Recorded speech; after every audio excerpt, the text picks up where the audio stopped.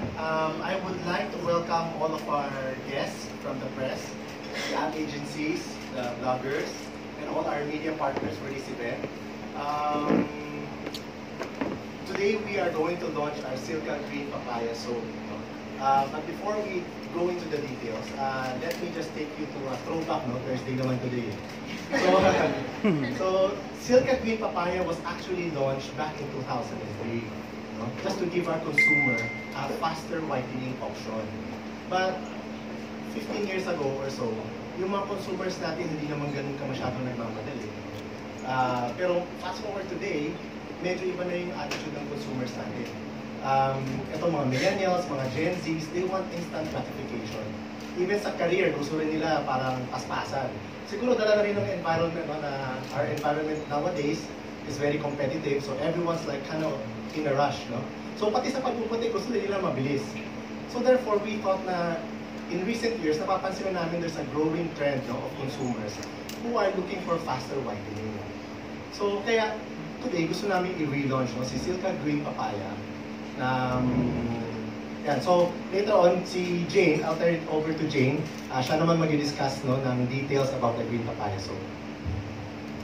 Okay, hello, good afternoon everyone. I'm happy to see all of you here today. So what are the product attributes of Silka Green Papaya soap? So compared to other whitening soaps in the market, our natural green papaya contains higher levels of papaya enzyme or paping. Okay, so what does this mean? It means that Filipinas can now have lighter skin in as early as 7 days. Okay, and best of all, it's also pain-free. Because in product natin, hindi nakaka-sting, cause ng sting and dryness. And of course, with the new formulation, nagdagdag din kami ng Vita-Rich Actives, which contains vitamin E and provitamin B5. Ano ba to? They're antioxidants, and they combat aging, and also they're very effective moisturizers. And of course, because we're very proud of this new product, we have decided to partner with a very special lady. So, sino to? She embodies the spirit and essence of a modern-day Filipina. She's fierce, she's fun, she's passionate, and of course, she's beautiful inside and out. So, together we have made a new TV commercial, and so that we can share with you how Silka Green Papaya soap can help you achieve fairer complexion and smoother skin in as early as 1 week. Okay, so ladies and gentlemen, without further ado, I'm very, very excited to present to you the latest member, the newest member to our Silka family, Miss Angelica Panganiban.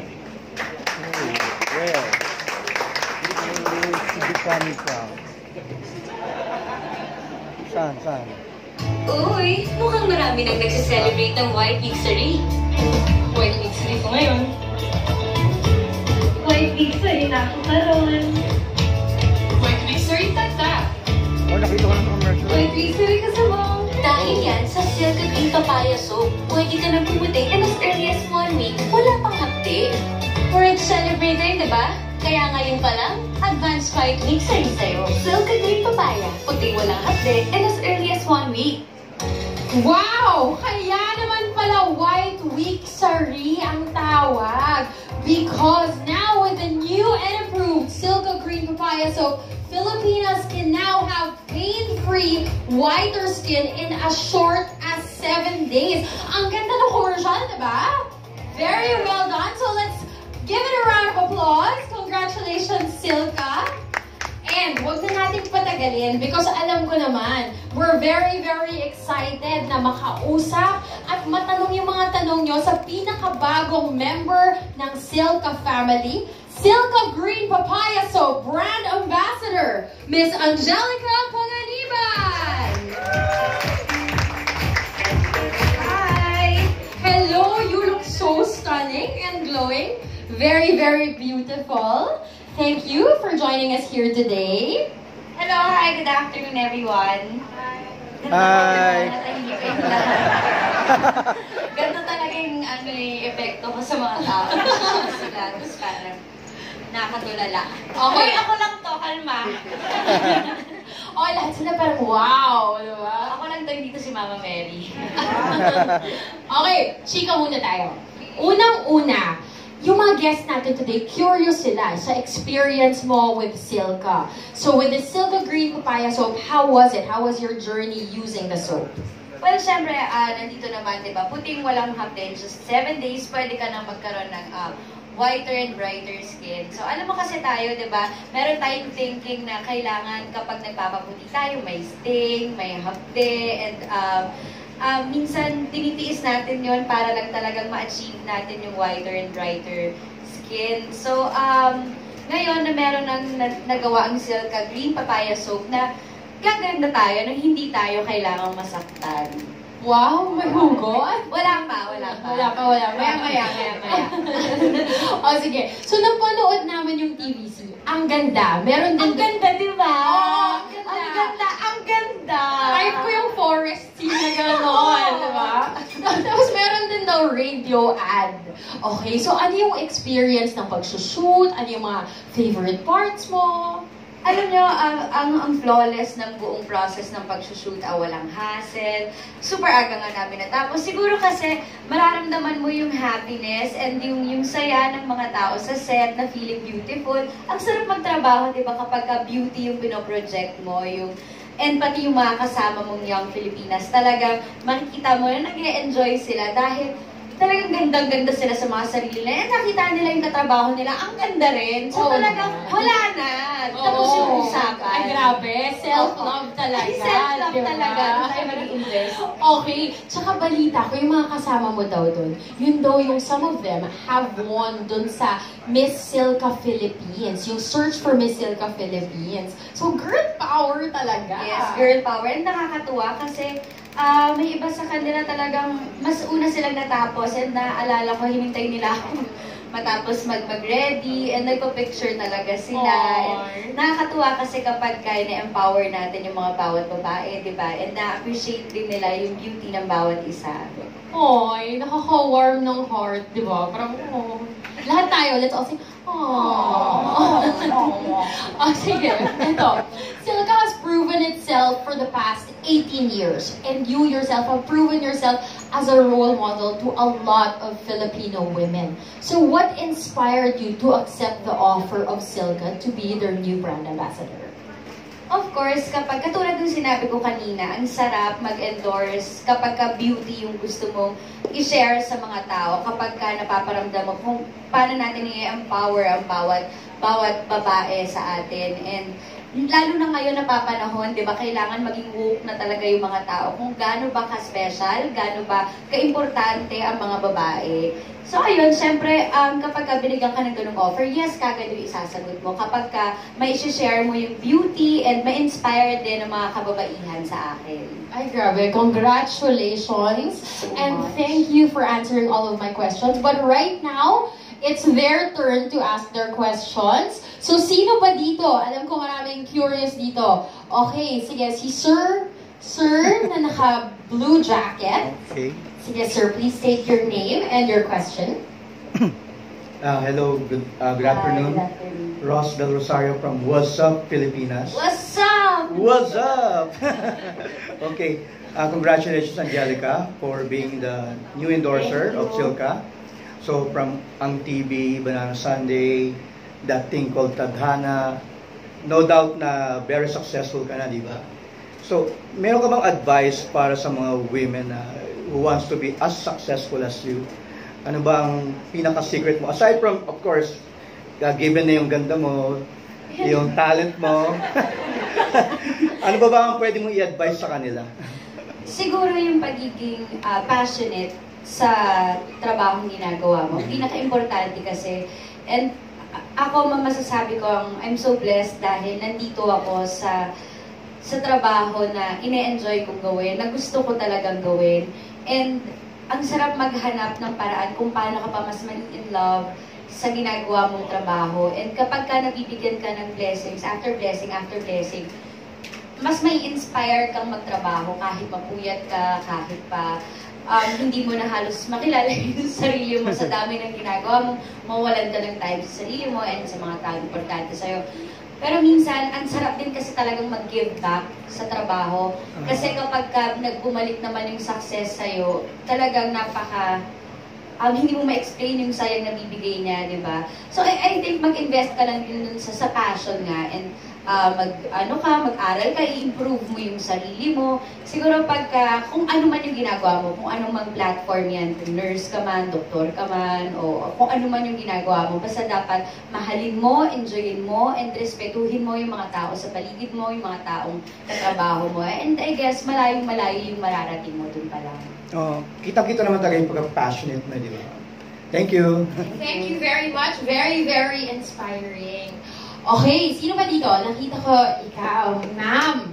Sige, your turn to ask a question. Thank you. Hi, sorry, nahiya ako. Hi, Angelica. Yun, ako lang to. Sorry, nahiya ako. Yun, hi, Angelica. I'm Tina of Common Travel Duo.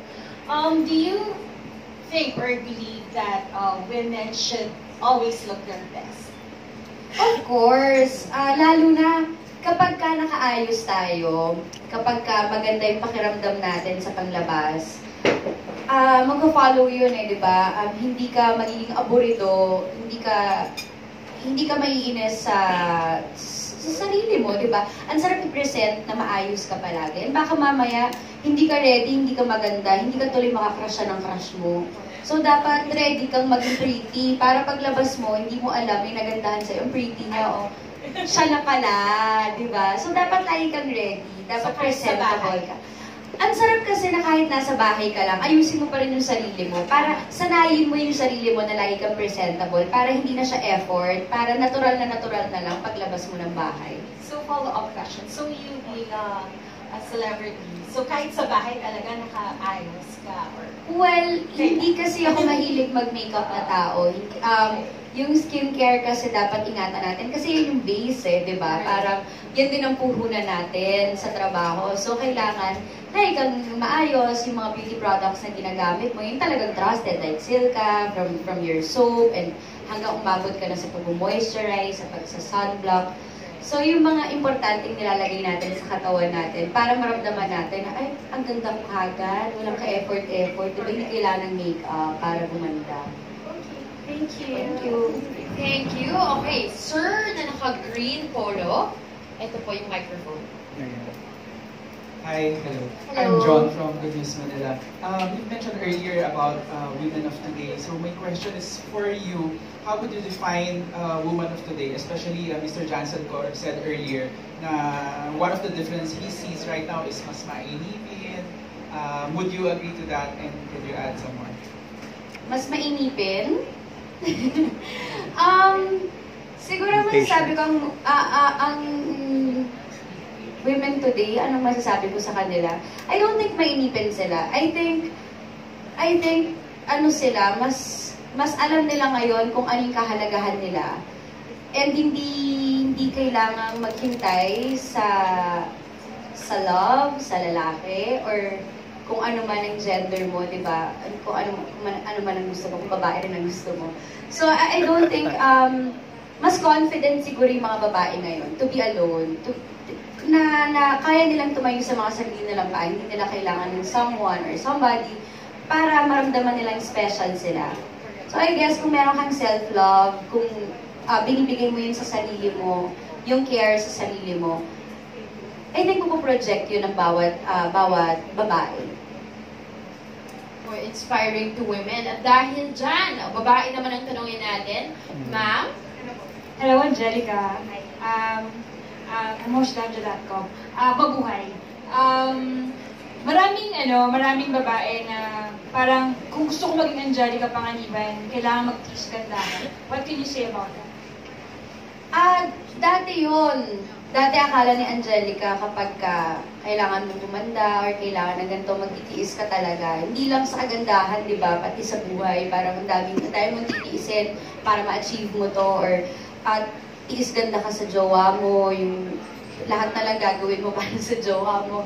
So, tinitiis mo yung sarili mo, hindi mo nabibigyan ng attention, hindi mo nabibigyan ng care. So siguro yun yung dating Angelica. Ngayon yung bagong Angelica, para maging ako, wala. Pansinin mo lang yung sarili mo, bigay mo lahat ng oras mo sa sarili mo, and magpa-follow naman yun. Makikita ng mga tao kung gaano mo iniingatan yung sarili mo. And parang sila siguro may isip nila na, wow, kung kaya niya ingatan yung sarili niya ng ganyan, kung kaya niya bigyan ng halaga yung sarili niya, paano pa kaya siya sa ibang tao? Kasi magpa-follow na yun eh, mag-care ka na rin sa ibang tao kung alam mo kung anong deserve ng bawat tao. Follow-up question. Para sa iyo ba, ang self-care tsaka yung wellness, parang way na rin yung para ma-enhance mo yung self-confidence mo? Oo naman. Kasi kapag confident ka na sa lahat, yun yung dapat eh. Kapag lumalabas ka ng bahay, may pupuntahan ka, importante talaga baon mo yung self-confidence. Kasi pagka wala ka nun, magiging lost ka, hindi mo alam kung ano yung isasagot mo. Kapag may na-encounter kang ganito, hindi mo alam kung nasa tamang posisyon ka. As long as confident ka, alam mo nasa tama ka, and magiging maganda yung araw mo, magiging maganda yung buhay mo. Thank you. Grabe, ang dami nating napupulot. Talagang nakaka-inspire. Truly, as a woman, di ba? Parang the women here, don't you feel so inspired? Lahat sila parang hinanap-nap nila yung sinasabi mo. Okay, we have time for one last question, maybe over at the back. Huwag na po kayong mahiya. Take advantage of this opportunity. Parang si Sir, ayun, medyo turquoise na polo. Ayun, patanong natin. Yes. So, anything you wanna ask po, sir? Pasubo. Hello po, good afternoon. Hindi ko alam kung ang tanong kay Angelica, pero ganda ka ba? Ganda ka? Ganda!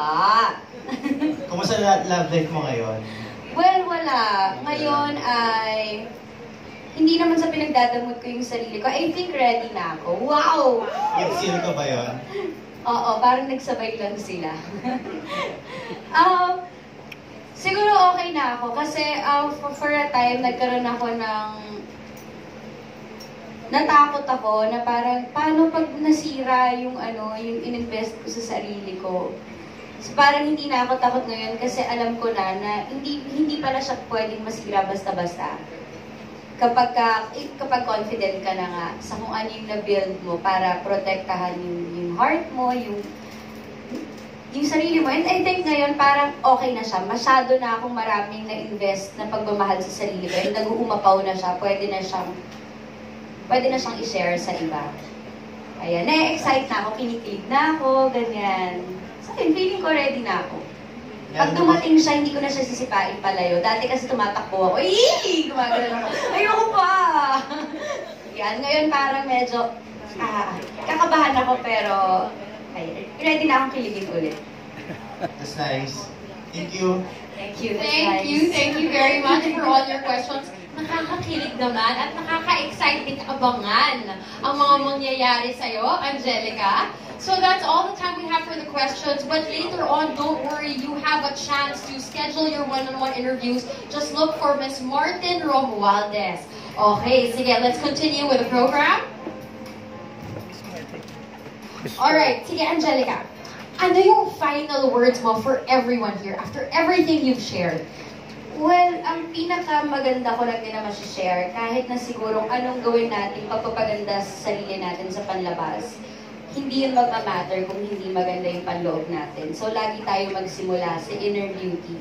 Mas masarap mag-invest sa inner beauty at lahat, may realize mo na lang na yun, ito pala yung mga kailangan kong gawin para dagdagan na lang yung self-confidence mo para ano ba yung gusto mo? Gusto mo ba glowing, whiter, younger skin, di ba? And gusto mo, ayun, so feeling ko dapat mag-invest tayo both. Mag-invest tayo sa goodness, sa pangkalooban, para mag-reflect din siya sa pangkalabasan. Wow! Ang dami nating quotable quotes na pwedeng ilagay sa Instagram natin. Kaya huwag niyong kakalimutan yung mga hashtag natin for today, okay? Silka Green Launch. Tsaka, ang isa pa nating hashtag ay tag us at Silka Skincare. Okay. Guys, meron daw surprise si Angelica para sa atin. Meron daw surprise! Ayun o, nasisilip ko yung mga boxes. Alawan. Okay, so yung mga boxes na yan, ano pang laman yan? Surprise. Pagkain. Charot. Surprise now. So, okay, Angelica together with Silka has prepared for everyone here a week-sari gift.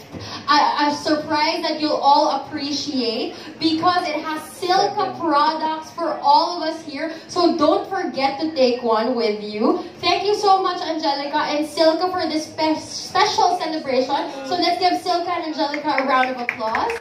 But stay with us kasi hindi pa tapos, okay? Again, if you want to schedule your one-on-one interviews, please look for Mr. Martin Romualdez. And you can ask him later on. Angelica will be taking those one-on-one interviews. But for now, let's take advantage of this opportunity. We'd like to invite Silka's Executive Committee, Ma'am Juanita, Sir Johnson, Miss Mary Jane, Miss Henny, Sir Tim, Miss Apple, and Miss Kay to join Angelica on stage for a photo opportunity.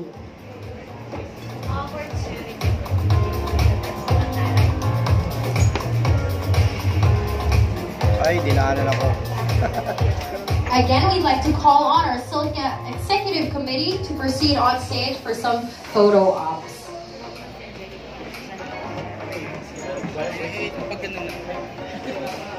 Selfie muna. Don't forget that our hashtags are hashtag Silka Green Launch and Happy White Week Sari. Hashtag Silka Green Launch and Happy White Week Sari, because with Silka, ito'y puting walang update in as early as 7 days. Oh, there's a lot of them.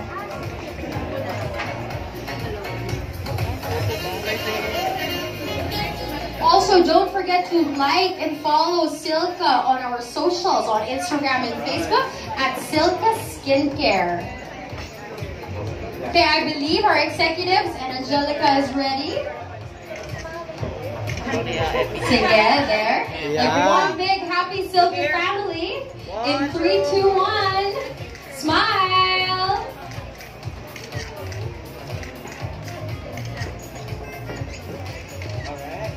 A few more. Okay. Brighter smiles. Puting walang hapde in as early as 7 days. Follow us on our socials on Instagram and Facebook at Silka Skincare with our